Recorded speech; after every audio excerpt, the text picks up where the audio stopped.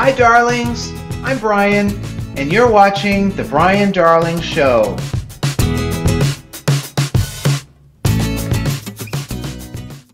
Many of you know that I'm a very active volunteer at the Gay Lesbian Center, of which I'm very passionate about. I draw a lot of energy from being in that community, and I am so excited. I'm not going to wait another minute. I have here, right here, darlings, the CEO of the Los Angeles Gay and Lesbian Center, and her name is Lorri Jean. Hi, Lorri. How are you? Hi, Brian. I'm great. I'm so happy to be here. Oh, my gosh. Geez, I haven't seen you in, what, 4 days now? We sure had a fun party the other day. We sure did, and it was great to have you at our Anniversary Gala Vanguard Awards. Well, you know, we always get a picture every year, you and me. And this year's photo, we were perfectly color coordinated. I just posted it up on Twitter. We are so photogenic, I got to tell you. What are the things that you're seeing people walking in the door? What services are people needing these days? Well, you know, Brian, it's really been somewhat astonishing to me that in these times of phenomenal progress in our society for LGBT people, there are some people who would think, well, gosh, you know, there isn't so much a need for LGBT community centers anymore. And in fact, we're seeing exactly the opposite. This summer and early in the fall, we have seen record high number of youth coming to us for our homeless youth services. We've seen record high numbers of people coming to us for medical care.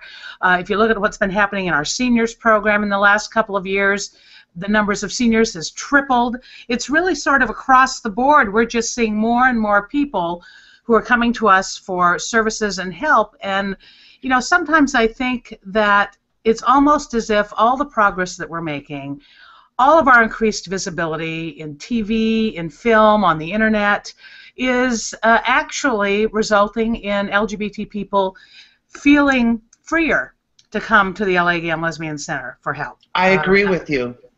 I agree with you on that. As you know, I've been a very loyal and active volunteer. I am one of over 3,000 volunteers at the LA Gay and Lesbian Center, and all of us do something different. I'm so unique and enigmatic and eclectic that one of the things that I really love is AIDS LifeCycle, and that's a 545-mile bike trip down the coast of California. They start in San Francisco, they end up in Los Angeles, and Lorri, you've done that ride, haven't you? That's right. I've done it 3 times as a cyclist, and of course I've been there, gosh, 15 times or something as a member of the staff. But you know, a lot of people, when they hear about a community center, they think of it as a small storefront organization, and people often have no idea that the LA Gay and Lesbian Center is the largest LGBT organization on the face of the planet. In addition to those 3,000 volunteers, we have 405 full-time staff. More than 25,000 people come to our 5 locations every single month. And so we are really a very large organization that relies on our 3,000 volunteers to get the job done. And the AIDS LifeCycle is our biggest fundraiser. We do that in partnership with the San Francisco AIDS Foundation. And this last year, gosh, what did we raise, Brian? It was well over $14.2 million. $14.2. I love saying, well, you know, I'm the numbers guy, so I really like talking about the numbers. That's what makes sense to me. But speaking of numbers, Lorri, before I forget, I want to just say thank you personally from me to you. You are a friend, a mentor, a leader. When you read, darlings, when you read Lorri Jean's profile that I posted on my website, your jaw is just going to drop to the floor. This woman is so accomplished in so many different areas. But you're making me blush, Brian. Oh, I'm sorry. I've been waiting a long time for this. You know that, my dear. Aloha, Lorri. Yes, aloha, yay! Hawaii has joined the fray, finally. Yeah. Well, hopefully, you know, now I think it'll be kind of cool to be a bridesmaid Because we'll all get to go out to Hawaii for the wedding. That'll be kind of fun. That's right.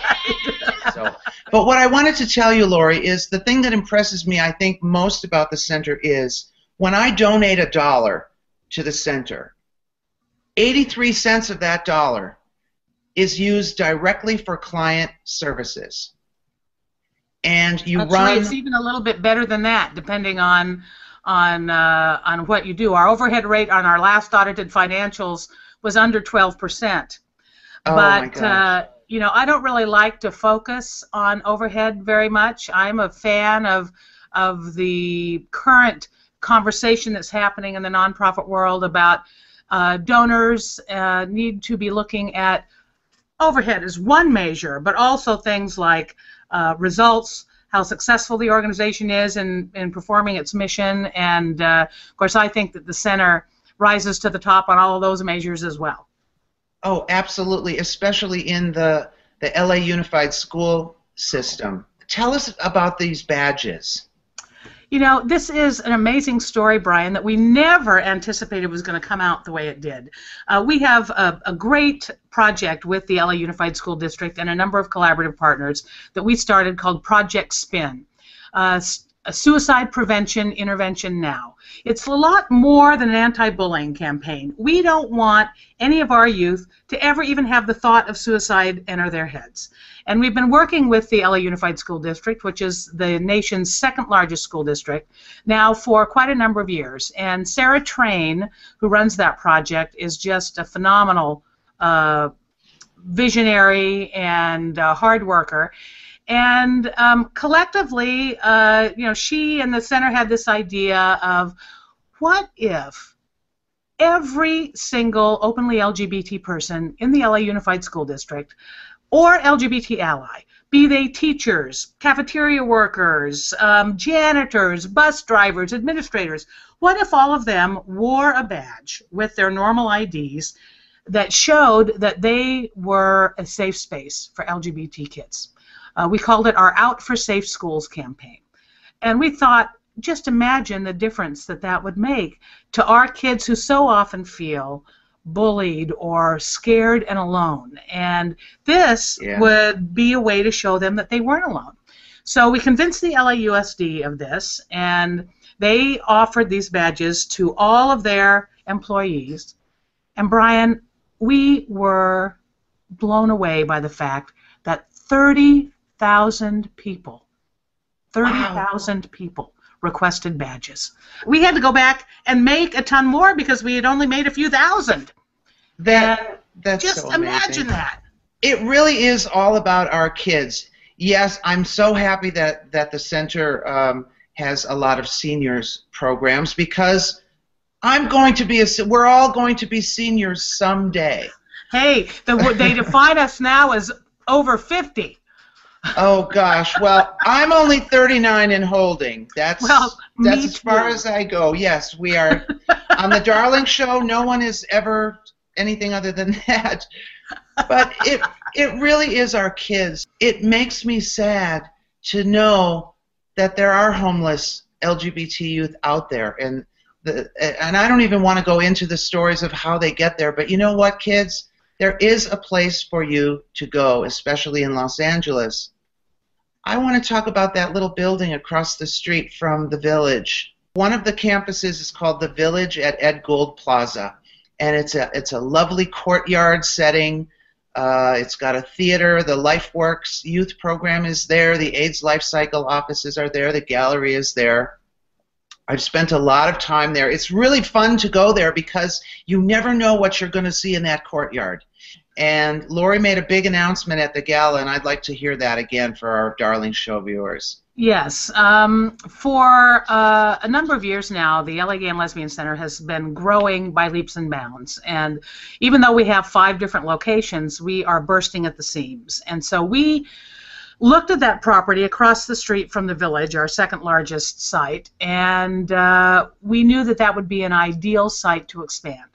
But the state owned it. So we convinced the state to put it on the surplus property list, and on October 25th, I signed the purchase agreement for that property. Yes. And we are going to raise the fairly dilapidated building that is on it, and we are going to build a new campus unlike anything that exists in the LGBT world.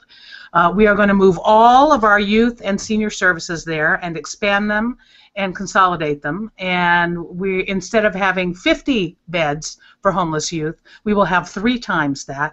We also are going to build a first-of-its-kind, multi-generational, affordable housing apartment complex for seniors and youth. And we'll move our administrative headquarters over there so that the building that I'm in right now, the McDonald Wright building, will become entirely a medical center with medicine, mental health services, and research for our entire community. And the campus that we'll be creating near the village is going to provide wraparound services to youth and seniors who reside with us and any from our community. They'll be able to live there, they'll be able to walk across the street, see a show at the village, get services. Everything they need is going to be right there, and this is going to be a very expensive project. We're going to have to raise at least $25 million in a capital campaign. It'll cost us quite a bit more than that. And probably take us about 4 years to complete. If all goes well, we'll open late in 2017 or early in 2018. Oh, well, this is a call to action, darlings. You don't have to donate money. You can donate time. You can donate clothing. You can donate your life experience. You can get involved with the LifeWorks program and become a mentor to LGBT teens. I've done some work with the LifeWorks program. It is amazing. And Lorri, you're at all these events. I don't know how you do it. Your scheduler is top-notch. I just want to thank you for all of the years that you have dedicated to this organization. As a volunteer, the dollars you've donated, the other people you've enlisted to get involved, including your company. And, you know, that's the kind of Renaissance person volunteer that really makes the difference for us in our work. And so you're a lot more than a pretty face and internet sensation. You're a wonderful human being, and I thank you very much for that. Oh, thank you, and you know I love you. I'll have a very large volunteer team this year at AIDS LifeCycle, and I've noticed that other companies are bringing volunteer teams. Mm-hmm. When I first came down, it was, you know, there's always what, 300 or 400 volunteers that run the closing ceremony part of the event, but now I'm seeing Bank of America, Wells Fargo, American Airlines, big companies that everybody knows, and they're a part of our community, and they support our community, and we support them. So yes, it's like we're riding a new wave of acceptability in the mainstream world that's unlike anything I've seen in my 2 decades at the center, and even before that as an activist. So we're making a lot of progress. We need to take advantage of it while it lasts. Did you ever think we would see this? You know, I'm a little overwhelmed, actually. I mean, I certainly believed that we would make enormous progress and that we would eventually win. And of course, we're a long way from complete victory, but I tell you that the freedom to marry has happened far more quickly than I ever anticipated that it would. I would like to invite our Darling Show viewers to contact me at briandarling.com, and you can schedule a free tour to go down and actually see the center. And they even do the tours very efficiently. They're 1-hour tours. They start on time. They end on time. This woman runs a really tight ship. Lorri Jean, thank you so much for joining me today. Thanks, Brian. I was really happy to be here.